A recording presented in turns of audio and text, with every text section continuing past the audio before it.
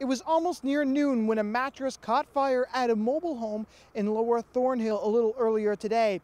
They say that it was started with the mattress that was near a wall and that caught fire. They were able to get the mattress out, but by the time it was out of the building, it was too little, too late.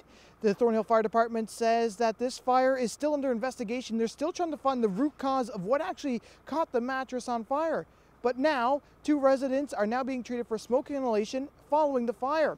The Thornhill Fire Department is close by, so it was a quick fire to be able to get out. But a nearby adjacent home was also stripped of its siding with the heat burning alongside. I spoke with Thornhill Fire Chief Rick Boehm a little earlier today. Unfortunately, mobile homes burn very quickly. They got a lot of fuel in a very confined space.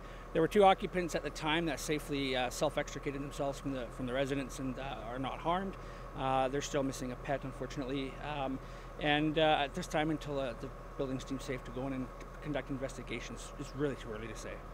Fire Chief Rick Boehm says that now's a good time to check your smoke detectors and other fire prevention equipment to make sure that it's all in working order. I think a common sense approach: reduce your fuel loading within your buildings, make sure all your warning devices are in place, and practice your escape plan. Fire Chief Boehm says that mobile homes start fires a lot quicker than many houses, but he says that it was a very quick response time. Like I said, they're still trying to investigate it, but right now, 2 people are escaped free and safe following this fire. For CFTK-TV News, I'm Zack in Thornhill.